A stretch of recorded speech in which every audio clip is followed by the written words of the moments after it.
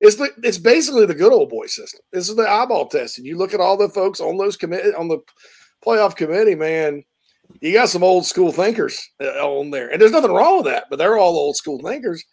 So if you're the SEC, you got to really think about it. You're going to run into a situation where, yes, you have a 3-loss team, and the team's 3 losses have been close into 3 damn good teams, but they're not getting in over an 11-1 ACC team because that's just not what the committee does.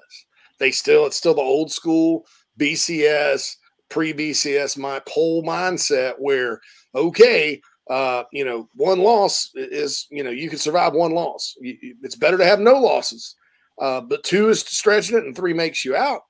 And you wait, it'll happen. There'll be a team that's, in the SEC that gets a bad draw, that wins all their games and loses to like Alabama, the conference champ, Georgia, the team that plays them in the conference championship game, and LSU, who'd only lost 1 game all year.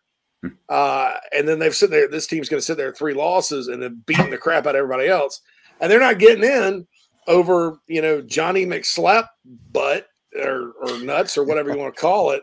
They played two good teams all year and beat up on everybody else. Oh, but they're 11-1. So they're going to get in their business. Yeah. So I think that's even the Big Ten's even kind of kicking the can around about going back to 8. I don't see any reason to go to 9, just because everybody else is doing it, other than money and value and all that. All that said, too, the argument for obviously is money and value and all that good stuff.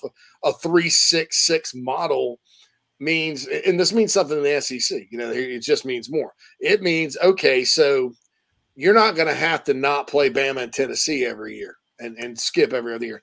Texas and Texas A&M, which I contend is their own damn fault. I think Texas and Texas A&M should play non-conference games if they're not going to play. If it's not going to be a conference game, I think that's their fault. I think they've robbed their fans and a decade's worth of Aggies and Longhorns worth of great memories because of the pettiness that has existed there. Now that they're both in the same league, shut up and play. But still, in a 1-7, you're not. Texas and Oklahoma is such a big game TV-wise and big draw TV-wise. So is Georgia, Florida. You're not sacrificing those games. Those games are staying. So A&M will have to play LSU, and Texas will probably play. Texas will play Oklahoma or whatever. So that solves that problem because if you have 3 permanents, you're not really ever getting into a situation where, oh man, Auburn can't play Georgia this year or something like that.